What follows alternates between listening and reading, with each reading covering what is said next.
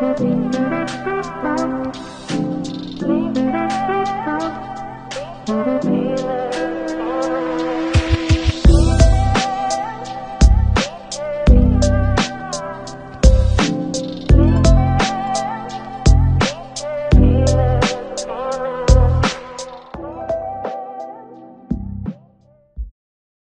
me tell you about my computer.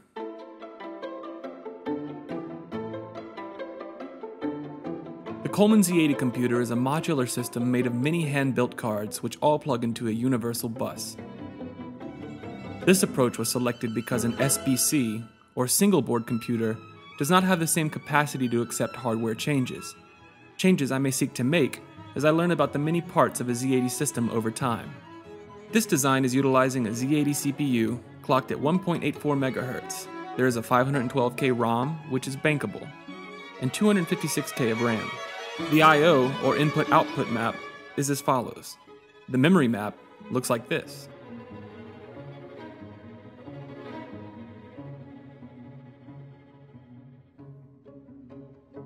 These are the various cards that make up the system.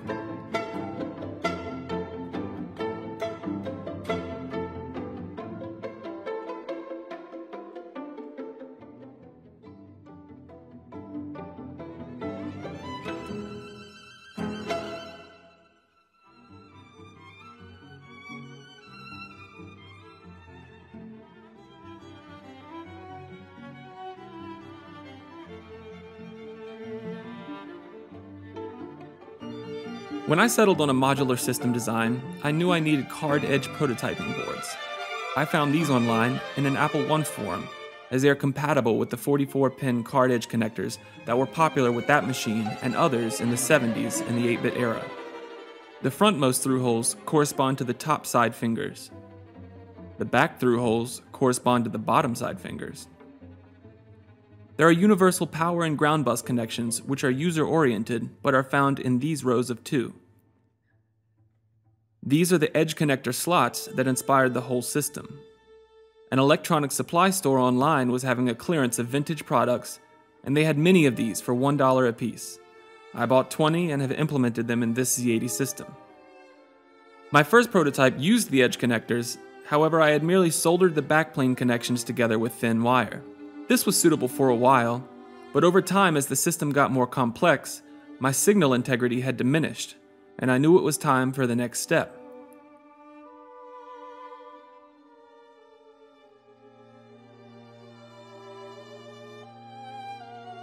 Thus, I designed this backplane design in Eagle PCB design software and sent off for the PCBs to PCBWay. This was my first PCB design, and I think it came out pretty well. At the time, I only had the free version of Eagle, which only allows for 80 by 100 centimeter boards. With these constraints, I merely made them expandable boards that could be daisy-chained together by including breakout through holes on both the top and bottom of the board. My signal integrity returned with the use of these boards.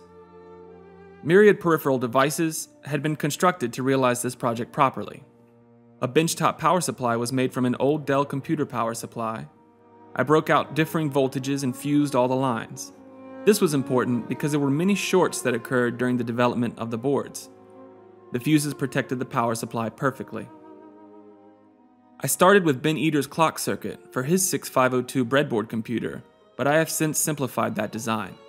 Early layout of the Z80 computer started on the breadboard, and I think this was necessary to take every small step towards my final design.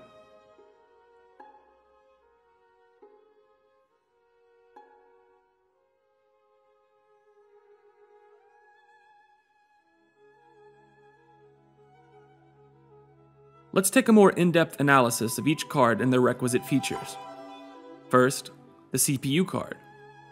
The Z80 CPU is on the left side of the board, and the clock circuit is on the right. The ICs on the right here are used in the slow clock setting, which is adjustable with this potentiometer. Alternatively, there are prefabricated oscillators which run at 1.84 and 3.57 MHz respectively. Any one of these 3 clock signals can be selected via this jumper. There is also a reset button. Next is the ROM and RAM card. The RAM is the longer IC, situated on the right, with its requisite glue logic.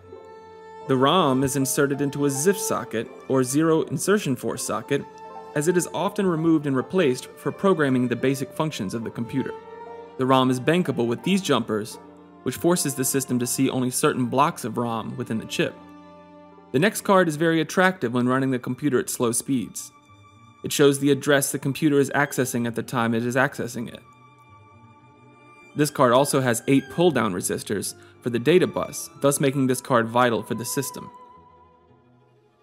The next card is useful in interfacing the computer with the outside world without bogging down the CPU too much. It uses the once ubiquitous Intel 8255 chip.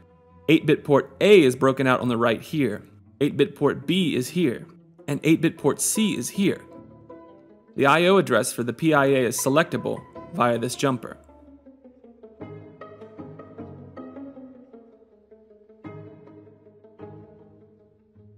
This card is hardwired to address 00 in hexadecimal, and it is just a simple 16 by 2 LCD screen, which is the simplest display output possible for this system. The LCD slots into this breakout connector. The next card is this serial interface card, which allows for this computer to speak to terminals or send serial data to devices. I used the 16550 serial device because it has a lot of documentation for interfacing with a CPU like the Z80. This empty IC slot is prepared for use with a Max 232 chip, but it is not populated or necessary now that I have these more convenient converters connected. One is a serial to RS-232 adapter, and the other is Bluetooth. Next, we have a simple sound card. It uses the Texas Instruments SN76489 chip, which has 3 channels of tones and 1 channel of white noise. It operates on an 8-bit interface which has been broken out into pins, and the chip is driven by an onboard 4 MHz oscillator.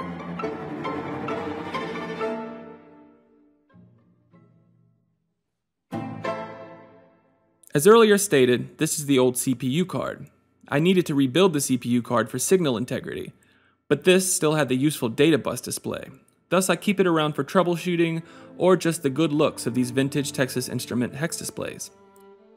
They show the value that is on the data bus in the same way that the address card works.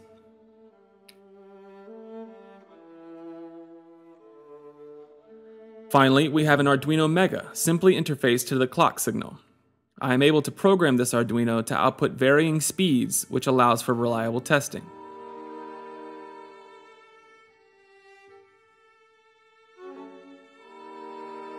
These cards do all speak to each other via the bus I have created, but sometimes they need to be linked externally, as there are only 44 pins on the bus, and there is not enough room for varying sets of 8-bit data lines which go to varying cards. Here's an example of how the parallel interface adapter would link to the sound card. In this way, the 2 cards can speak to each other.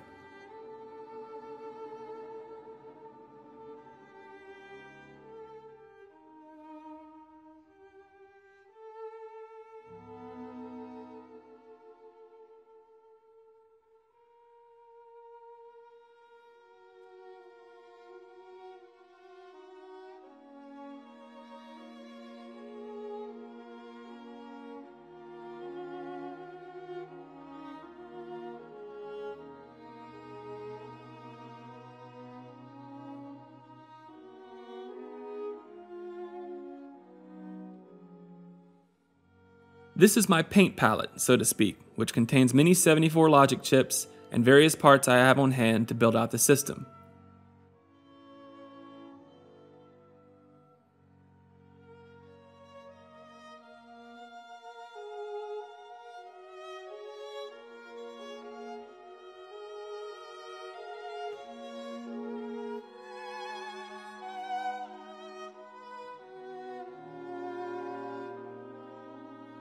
Here is a printout I use for reference of the bus I have designed and its requisite signals. 4 pins were left open for future use, and they come and go as to their use as I move through various stages of the development of the system.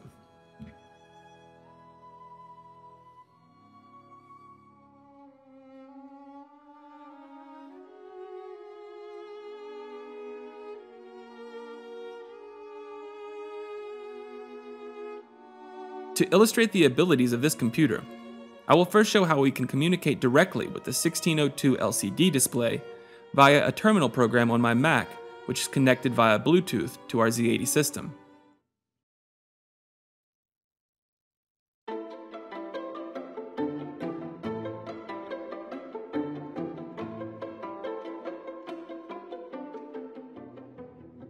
I purchased this amazing terminal program called Serial for $40 US, and it is perfect for developing and interfacing with such a system as this. We will connect to the Bluetooth device located in our system. Upon connecting, we're greeted with the splash text of the system, which introduces us to this minimal operating system. Pressing H for help shows us the options that we have. First, to show basic functionality, we will dump the contents of a portion of the ROM to the terminal screen.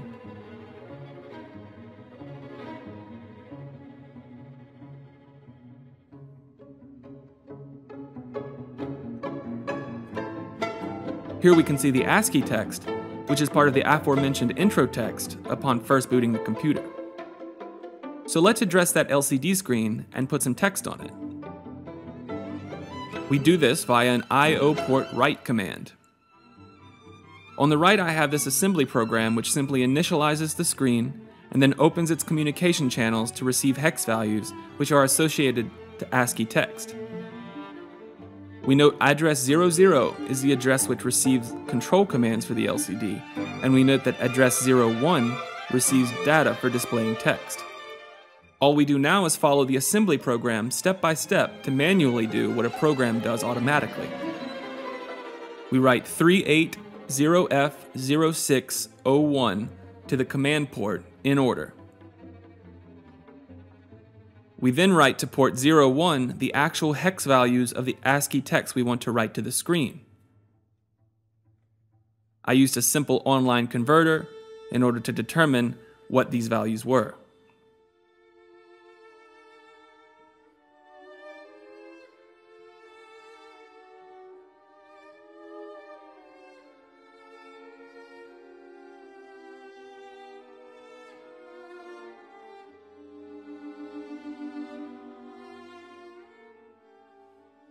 Here's a self-explanatory demo which plays 4 tones via the sound card.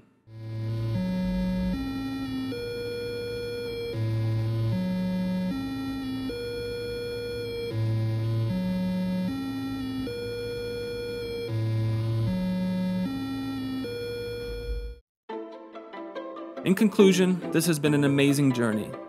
About 3 years ago, I started with the absolute basics of electronics by flashing an LED with a 555 timer.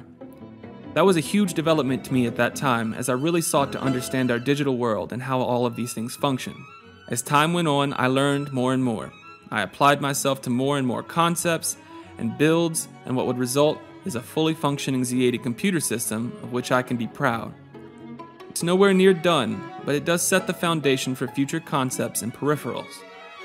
For example, I seek to build a composite video circuit so that this computer is truly standalone and needs no other computer or terminal to access it. Of course, a keyboard interface is on the way as well with such intentions as these. But I am facing a change in my life right now where I will be moving to a place where I cannot take my lab with me. Thus, I have made this video to be able to reflect while I am away from my Z80 system. I can spend the time dreaming, designing, and expanding concepts in a more academic sense now that I have a confident basis of hands-on understanding. One day I hope to get this system playing something like Tetris, with a keyboard attached and any old screen displaying the game. A true standalone computer which models those of the great 8-bit era of the 1980s. Until that time, I'll keep dreaming, and for what it's worth, I hope you do too. Thanks for watching.